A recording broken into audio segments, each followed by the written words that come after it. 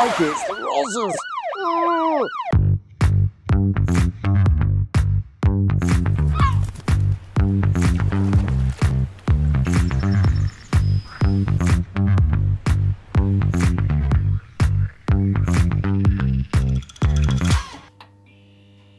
Hello and welcome. In this video I will be reviewing some LED panels that have been sent by the guys at Sandmarc. I'll be putting them through their paces down at the old Shell site in Rhosgoch.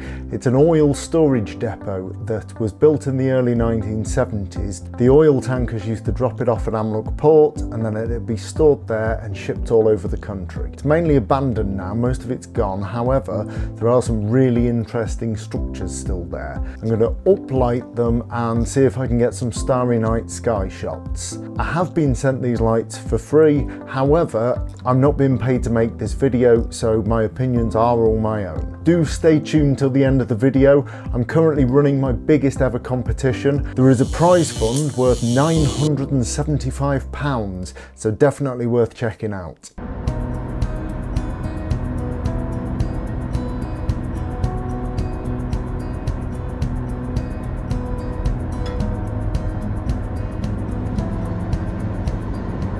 Come down to the Shell site in Rhosgoch. Most of the stuff is now gone, however there's still some really nice industrial things like old machinery and pipework and really interesting old concrete supports and some old ironworks. So I'm going to light them with these LED panels, and what I'm going to try and do is see if I can make something beautiful and meaningful. It's kind of a favourite thing of mine to take something that's abandoned and no longer loved and make it look absolutely beautiful. So let's see what we can do. Just had a rather exciting experience with the drone.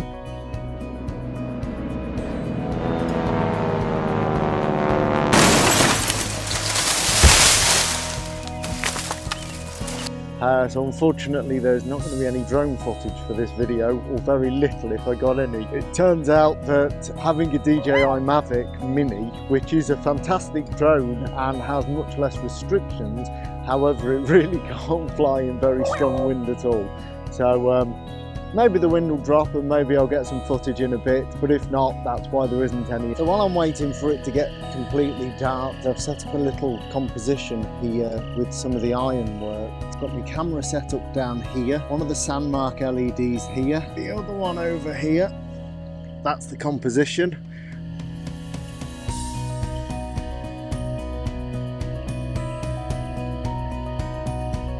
I am so impressed with these lights. They throw out so much light for the size of the things. The batteries last about an hour on full blast. This one that's lighting my face, I've got this on 5% brightness, so it'd last for hours at that. They're so convenient and they're just so usable. God, the police have turned up. Just kidding.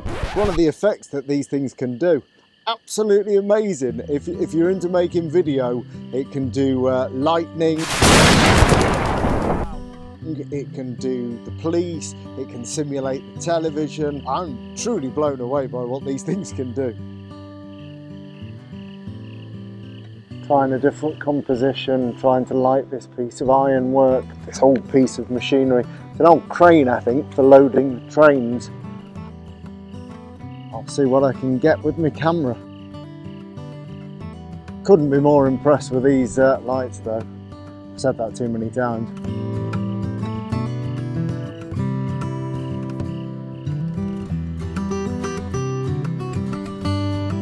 For this next composition, I am going to get these old valve heads. I'm going to use the Sandmarc LEDs to light them from either side and then try and get a composition with the stars in the background.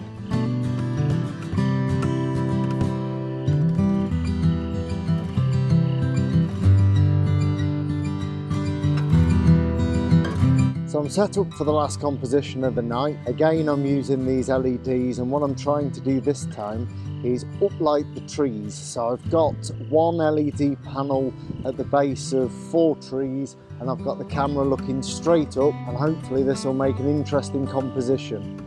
It's something brand new, I've not tried it before, so I guess we'll see how this comes out. So I'm going to set this last light up that I'm using to light myself. Let's see how it comes out, fingers crossed.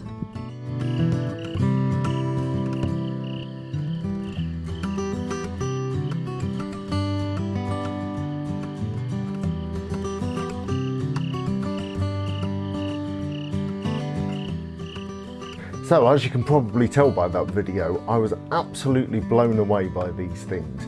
Now the reason for that, they come in a nice little carry pouch, and that's it. That's including the battery. They take no time at all to charge. They chuck out so much light, as you could see in the video. Put them on these little tripods I purchased from Amazon. They cost a few quid each. Just line them up on one of these things. I'll put a link in the description for these too. I found that setup to be absolutely fantastic, and then you've got directional light. You can colour the light with the RGB panel, or you can just do warm or white light. I'm looking forward to going and trying them a lot more. I've got a really interesting idea for a shot down in Betws.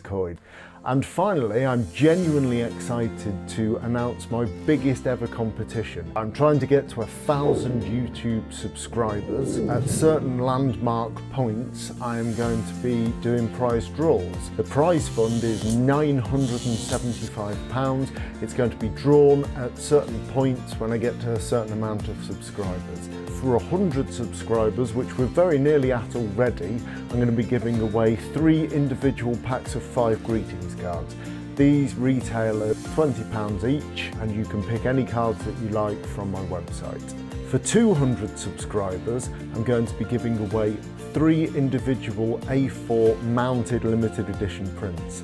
These retail on the website for £55 each. For 500 subscribers, I'm going to be giving away 3 individual A3 limited edition mounted prints. They retail on the website for £85. For 1,000 subscribers, I'm going to be giving away either 3 individual canvases, A2 or panoramic canvas.